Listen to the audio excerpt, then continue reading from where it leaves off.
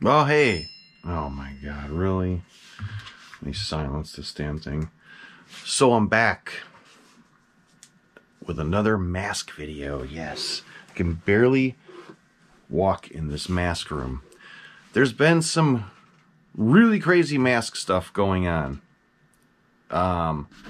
There's been some really crazy mask related stuff happening, and today I'm going to do a quick video, and I'm going to talk a little bit about my friend again and his collection. And I've been trying to come up with ways to talk about it and think of ways to do this. But first of all, let me start by saying this video is going to be about Distortions Unlimited and something totally amazing. At least I think it's amazing. And kind of a part of history when it comes to Distortions Unlimited. Like kind of a facet of history going back to the early 80s. And how a mask came to be in the 83 lineup, okay?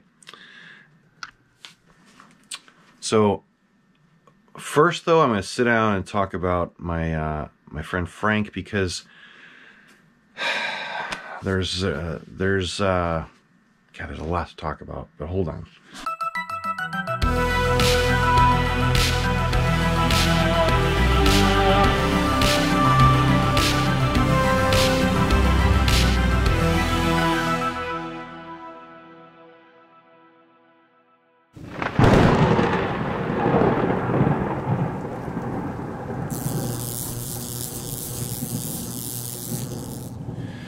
To make a long story short, my friend Frank passed away in 2020, and some people out there know about his collection. His collection is called the Frankenshrine.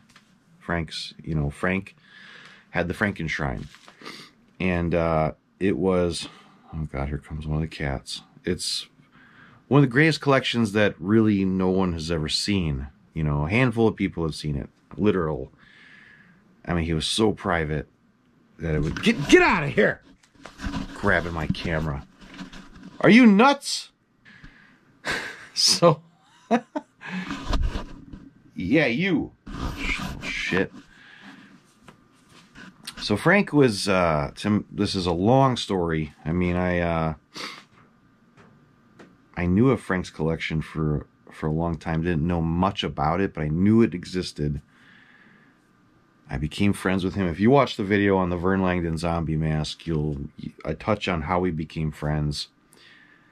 And Frank was in his 70s. Okay, he was born in 1948.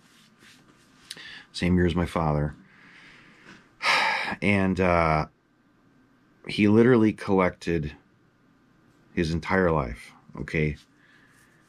He told me he became a monster kid in 1958 at the age of 10 years old. In the 1950s, at the age of 10 is when that really, the whole thing grabbed him. The whole monster thing. The monster movies, the comic books. You know, 10 years old is like kind of like right where you're at when something grabs you as a child, and you're like locked into this amazing thing and tend to follow it forever, you know. And I remember his brother, there's this special little plaque, and it says like the Frankenshrine founded October 31st, 1958. And his brother's like, "Why? How come 1958?" You know, I go, "That's because Frank said that's when he became a monster kid." Was boom, 10 years old. Get out of here. So, Frank and I talked for years and years on the phone. And I didn't know, I knew he had a great collection. He sold me the rarest mask of all time. What do you want? Hey, all right, you can't be here right now. I'm telling a story. Yes, all right. Stop. All right, I know. He keeps touching my hand, so I'll pet him. All right, all right, all right. You can't do this. Just because you see my hand there. You can't keep touching. No, stop. So Frank and I said in the other video, like, the way we communicated was old school, okay? We would write letters to each other. We would send cards to each other. I have all these cards and letters Frank would send me over the years. There was no, you probably hear the cat purring. Get out of here. Go on. Just go.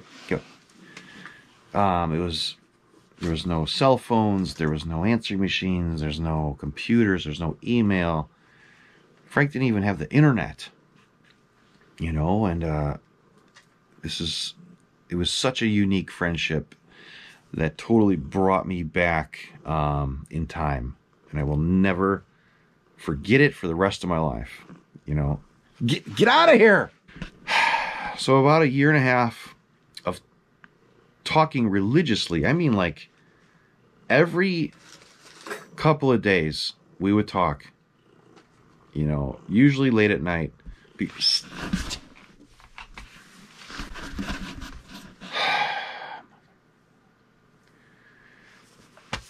Usually we would talk late at night because that's when, you know, there was no other calls to bother either of us. And I would be home. I'd be done working for the day or whatever. Or my daughter would be asleep. And I'm like, all right, now's the time. Let's talk monsters all night. Okay. Minimum 2 or 3 hour phone conversations forever. And about a year and a half of that, one day he just quietly sit on the phone. He goes, I think I'm ready for you to come out. I think I'm ready for you to visit. And it got all quiet. I'm like, are you serious? Like, really? You're like, yeah. He goes, yes. I want you to come see the Frankenshrine. I'm like, holy cow, this is amazing. I go, you know, and I go, listen, I will be there. I'm a world traveler. I've been to like 34 countries. I've been all around this planet. I go, I will come see you. I guarantee you I will show up at your doorstep. You know, and to make a long story short, I was getting ready to go out there, and I talked to my buddy who was there in the 80s, a good friend of mine in this hobby, visited Frank in like 1988. And I said, listen, Frank gave me the green light. Like, he said, you can come visit the Frankenshrine. And he goes, no, he said, when you leave the Frankenshrine, you will never be the same. I was like, what? Like, this is crazy. And, oh my God. I went out there, and it was just incredible. Incredible seeing one man's collection. I couldn't believe one man accomplished what he did, okay? I will talk more and more and more about Frank and his collection in time, okay? This is one video. Will you stop? Will you just go? I was shooting a lot of footage of his collection in detail because I wanted to make a documentary on him. I have all this great footage. For about 7 years, I was shooting. Just get! I'm shooting! Go! For like 6 or 7 years, I would shoot all this footage, which I have. And I've been planning on doing a documentary on his collection. I told him, I go, there was one thing he never wanted his name on Facebook. He never wanted his name in forums. He's very private, you know, and for the safety of his collection, he didn't want people knowing where he lived. I mean, I respected that so much, you know, I still do. But I said, one day, Frank, I'm going to show the world your collection. Like, the world has got to see the Frankenshrine in its entirety, you know. And he said, yes. He goes, I would love that. I go, I'll do it. I'll make it really cool. I'm not a filmmaker. I'm you know, but I want to make this special video. And it'll be a long one. It might be 2 or 3 parts. I don't know, but in time, it's not going to be. It's going to be a while before I even get to this. But I've got a lot of stuff ready. So, you know, like I said in the other video, he was going to finally talk on camera, because I'm like, Frank, we talk so much at night. You gotta talk on camera. Like, let's do the interview. Because I will tell you, as a collector, the knowledge that is gone, you know, from this one person no longer being with us, the knowledge and the stories, and it's just crazy. It's insane. It's sad. And I'm glad I was there to become friends with him. And he was a very quiet person. He didn't have a whole bunch of, you know, I have all these people on Instagram I talk to all the time, and I've got lots of friends in this hobby. It was Frank and his masks, okay? And his brother. I mean, his brother and he, you know, they're brothers. They love each other. They're very tight, like I am with my brother. But when it came to other people in this hobby, it was Frank and his monsters, okay? Like I was saying in the last video, I was getting ready to go do this this interview with him. I was so excited. And I was in the Cayman Islands back in 2020, and I was sitting on my porch, and I saw the phone ring. Okay, my cell phone, my iPhone starts ringing, and Frank's name popped up, and I'm like, oh boy. I said to myself, like, this is going to be a long conversation. You can't just, if Frank called, you couldn't just say, hey man, let me call you back in a couple days, or, you know, next week, you know, or let me call you when I get out of the grocery store. No. You answer that phone, you are locked in to a serious conversation, and you are not hanging up. I would say, like, hey, let me call you back. And if he heard me say that, he would just keep talking. Like, I didn't hear you say that. Let's talk about monsters. So I see his name pop up. I'm like, man, I'm on the island, man. It's gonna be expensive. If I sit here and talk with him for 1 hour, it'd be expensive. The phone rang, and I'm like, what do I do? And I missed his call. So then he leaves a voicemail, and I gotta call him back. I gotta call him back, because I was down there for like 10 days or something. This is right before COVID was hitting the U.S. too, you know, around that time. And thank God I call him back. All right, that's all I gotta say. I call him back. You're talking about a man who's in his 70s. I go, what's up, Frank? What's going on? I go, I'm in the Cayman Islands, you know. And he goes, I wanted to call you and tell you that Halloween 3 is on right now, and I'm watching it, and I'm thinking about you, and I know you love the masks, and, you know, it was so important to him that Halloween 3 was on TV, you know, or whatever channel he had, and he had to tell me, you know. And thank God I talked to him that day, and I said, I'm gonna come home and I'm gonna plan a trip up to see you, and I can't wait to do this interview with you. Then the next day I went to town. I was doing some shopping with some friends of mine that were there with me, and the phone rang again, and his name popped up, and I answered. This time it wasn't Frankie, it was his brother. And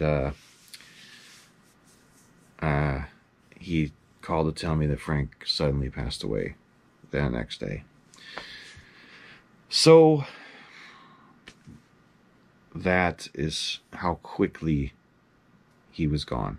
No more late night calls anymore, you know, from Frank. And it was like this thing just shut off, you know, this thing in my life, this friendship where we would talk monsters all night, you know, it was gone. Frank was gone. So in time, you know, his brother and I started talking, and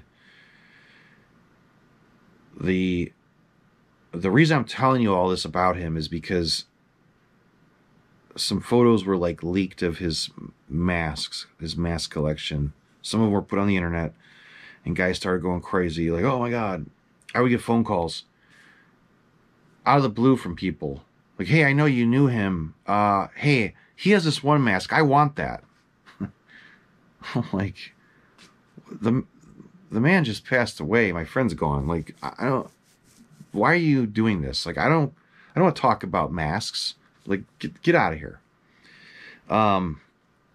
So it was getting very annoying.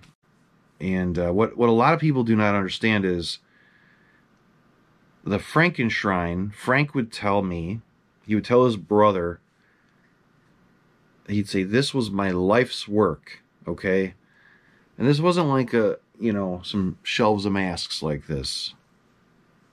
I will tell you that I've been into collecting my whole life. I've seen so many crazy things.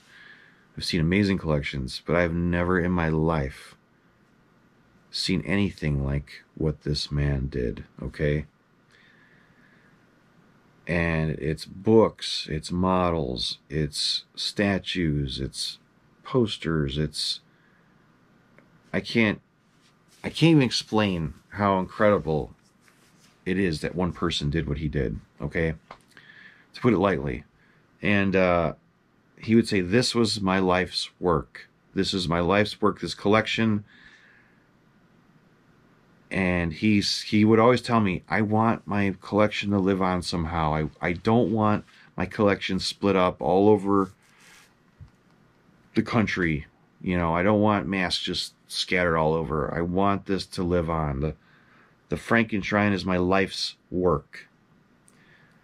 And that's what a lot of people need to understand, all right?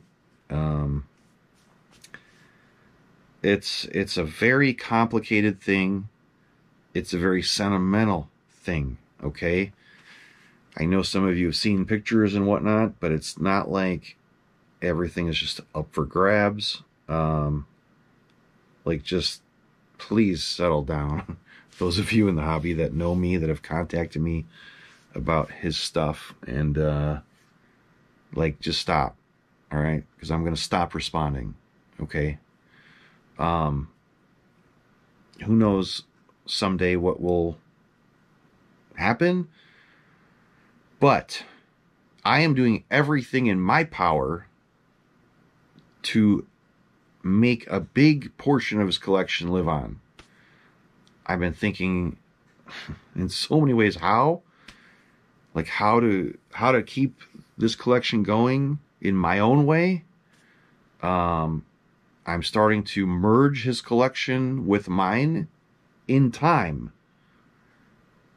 That's, slowly in time, we're doing things to merge his collection with mine as far as masks, and I want to do something here dedicated to his collection. I want to help make his dream of his collection live on possible. It's become very sensitive and very sentimental to his brother.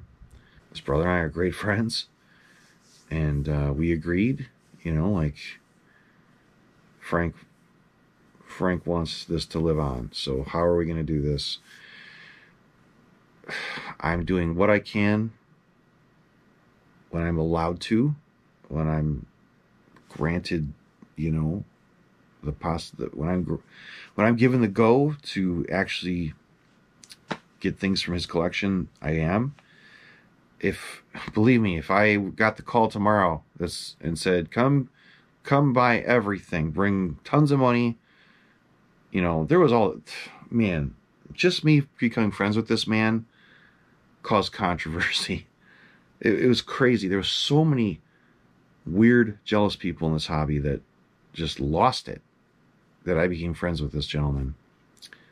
So bad that I actually had to threaten to sue someone, okay, that were saying horrible things about me. And I said, I'm not even going to repeat what this moron said out there. I literally had to send an email saying one more word out of you with my name in the sentence, and I will see you in a courtroom. Like, freaking out that I'm friends with someone that has great masks.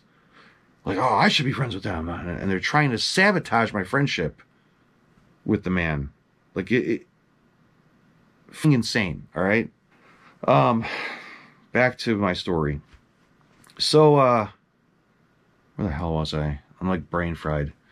I teach his brother everything I possibly can on what Frank said about things. I want him to know. Like, he's so into what his brother did, because it's mind-blowing what this man did. And I do promise you, I will bring you this collection one day, and you will see it all intact. So anyway, I just spent time out there, and I brought back some absolutely incredible things. And there's going to be really, really, really cool stuff coming in videos to come. So this first mask I'm going to show you guys from the Frankenshrine was made by Fantasy Faces Studio in Hollywood back in 1981. All right. This totally has to do with Distortions Unlimited. And I'm going to show you other Distortions pieces in this video. So don't hang up just yet. You're going to see some cool stuff. Special stuff. And so this mask, in 1981, a guy by the name of Mike Leveille and a gentleman by the name of Rick Stratton created this mask off of an armature that was casted directly off of Dante Renta's head.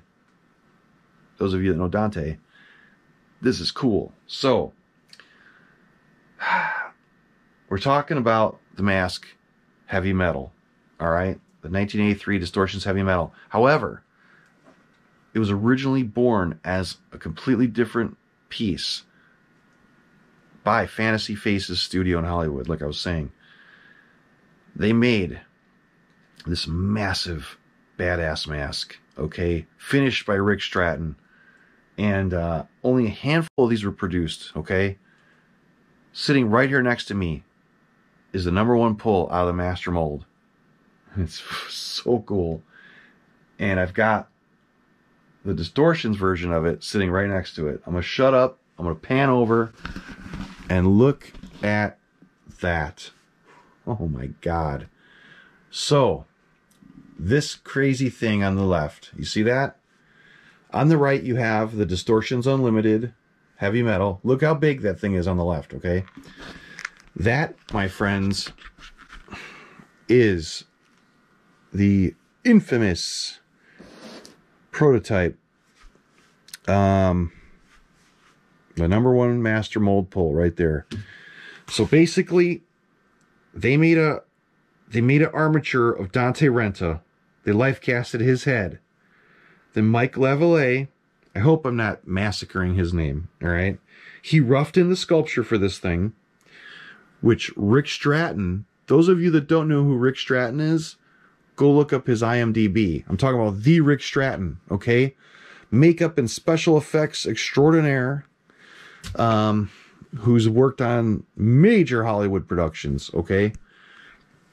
Rick Stratton finished the sculpture, all right?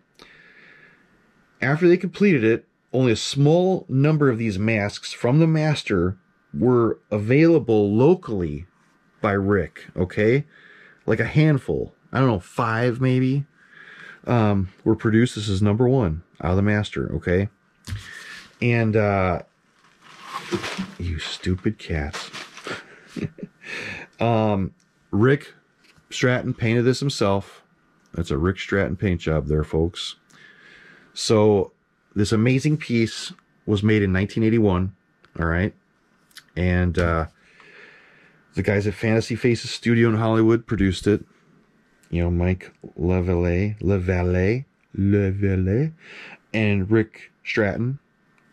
And so, when they sold this new in 1981 as a small run, you know, 5 or 6 pieces, they were $125 each, all right? And then, a guy by the name of Ed Edmonds, all right? Those of you that know Ed Edmonds, Distortions Unlimited, created one for their 83 lineup, I think it was 82, 83, maybe 82, but 83 for sure. They came out with heavy metal, and they produced them at a much cheaper price of $59.95. Okay, so the one Rick painted was enormous, airbrushed beautifully, glazed teeth and gums. I mean, just a killer. You know, this is definitely aged in time, this piece, but man, the paint job is so wicked. Look at that thing. So cool. And the Distortions copy really, you know, is super close in every detail. You could tell that the Rick Stratton piece is much larger. Definitely better paint. You know, these are a production mask. Of course, this has better paint. It was a very small handful of custom pieces by a master painter, makeup and painter at the time, Rick Stratton. But man, this sucker is no doubt rare, but to me, no doubt a really cool piece of Distortions Unlimited history, because that was the direct inspiration, obviously, for heavy metal, which is one of the coolest 80s distortion pieces of all time. And you could see that they totally, you know, copied it to a T as closely as possible. This is a little taller. You know, this is a massive piece. But I'll try to get them looking at each other here. Like, look at that. Isn't that insane? Those of you that know this mask, it's huge. But look at that. Just so cool. So that is the story. You know, the Distortions paint scheme followed Stratton's pretty damn close. And it's just incredible that this is sitting here next to my copy of Heavy Metal. That is so neat. This was actually featured in the Distortions book by Lee Lambert. I photographed it years ago, and there's a little photo of it in the book. But this is the actual piece. The #1 copy, the first pull out of the master, is this one right here. And those of you that didn't hear anything I said because you're awe-inspired by this. So in 1981, Fantasy Faces Studio in Hollywood created this #1 pull. They did an armature off of a life cast of Dante Renta himself, my buddy Dante. Mike Leveille roughed it in. Stratton finished the sculpture. They made the mold. They pulled the master pull out. That first pull is this sucker, nice and thick, okay? And Rick Stratton painted it beautifully, and that was in 1981. There's photos of this thing out there. I think it popped up in Fangoria magazine, some vintage photos. I'm going to see if I could dig up some old pictures while I'm doing this video to show you this thing sitting on some shelves, or maybe one of the few copies that were made, at least, of this thing. And man, then Ed Edmonds came along and said, man, I want to make that into one of my masks for my line for 83, probably in 82. And boom, Heavy Metal was born right there. Isn't that crazy? So that is just one amazing piece to come out of the Frankenshrine. And to me, it's incredible that it's here right now. So I'm going to have this professionally foam filled by a friend of mine, and make sure it's preserved for many years to come. But I could not wait to show you guys this as the first official video where I'm merging pieces of the Frankenshrine with the Crimson Ghost mask room. Look at that sucker. If you like that, you're going to love what I'm about to show you next. So when I originally went to Frank's collection, I remember the first time he let me go around in all these, you know, little coves and whatnot in part of the collection, and I'm exploring and looking around. I came across these masks that were all under plastic bags, and I'm like, oh my God, you've got them. They're Distortions masks that I wanted so bad as a kid. You know, they're gory as hell. I remember they were so different than Don Post masks because they were so bloody. However, they weren't bloody enough for a young man that was looking at them at the time, at the age of 15. I'm going to explain to you all about that. Let me get them out and show you these 3 amazing Distortions masks, because Frank knew I loved them. I said, someday you got to sell me these masks. I got to show the world these beautiful Distortions pieces. And he would say, don't worry, someday you will. Someday you will. And I'd always say, I don't want to wait till someday. Like, I don't want to wait till then. All right, guys, look at these beauties. These are some of my favorite Distortions masks of all time. All right, these gory bastards from the 80s. These are classics. You've got Grizzle, Hack, and Bashed. Okay, 3 infamous Distortions Unlimited masks. These are all originals. You Distortions guys wondering why they look a little different, though, I'm going to explain to you why. At the age of 15, a young man by the name of Jordu Shell saw these masks in my friend's possession, okay? And young Jordu told my buddy, he goes, they're cool and all that, but they don't have enough blood.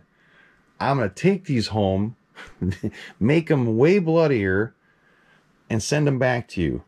So a young Jordu Shell took these suckers home in the 80s, added blood, customized them, and sent them back to Frank, to the Frankenshrine, where they stayed for decades. And look at that. Look how man, they were so gory to begin with, you know, when they were a production mask, that I wanted them so bad. And when I seen his copies, I go, what's going on here? They're super bloody. And he told me the whole story about how a young Jordu Shell took these home and customized them for him, which makes these special. I mean, in my mind, these are really cool that in that point in time, these masks were taken home by a young Jordu Shell, who is now, you know, one of the greatest guys in the whole sculpting world. Jordu Shell is a master. So I just could not wait to show you guys these special copies. Not to mention that they're just pristine. They're beautiful. All of the hair work is gorgeous on them. Like, they were, I'm telling you, these sat under plastic bags since the 80s, and they are absolutely perfect condition. I mean, look at this. I'm going to keep turning it around and show you. This mask is so beautiful. A little dusty. I have to detail him a little bit, but man, look how nice they are. Frank took such special care of his masks. That's one thing. Frank not only had the greatest masks as far as quality, he had specialty pieces, prototypes. Everyone loved Frank. They would send him catalog copies and specially painted pieces. He liked his masks customized. Back in the day, in the 80s, that was the thing.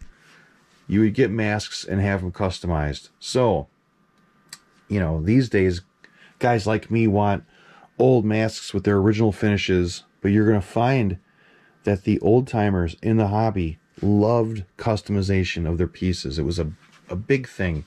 And a lot of them, to this day, want that over production paint jobs. They want those customized pieces. So this, I could not wait to show you these to end this video on the Distortions pieces that were part of the Frankenshrine. And there's a lot more to come. I brought back incredible things, and in time I'm going to unveil them for you guys in these videos. And I keep thinking on different ways on how I'm going to honor the Frankenshrine. I may build an entire wall just to house his masks and keep them all together. And I'm definitely going to do dedication videos to the masks that come out of his collection a little at a time. All right. So I hope you guys enjoyed this, and I hope in time you will respect the privacy of certain people. We're doing everything in our power to keep his collection alive, and it's going to be one heck of a, it's going to take a lot of work. That's all I can say. So I'm glad you got to see this. I've been waiting to show you these masks, and I'm especially excited to show you that heavy metal piece. That thing is just bad to the bone, you know. That's from the old days.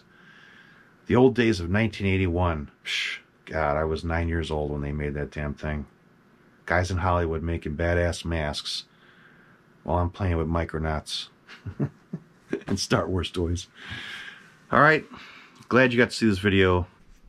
I got cut off down there. I was trying to say thank you for watching. Please like the videos. It helps me. Please subscribe. Please share these with your friends and your family and your coworkers and your boss, whoever you think would like these weird mask videos I do.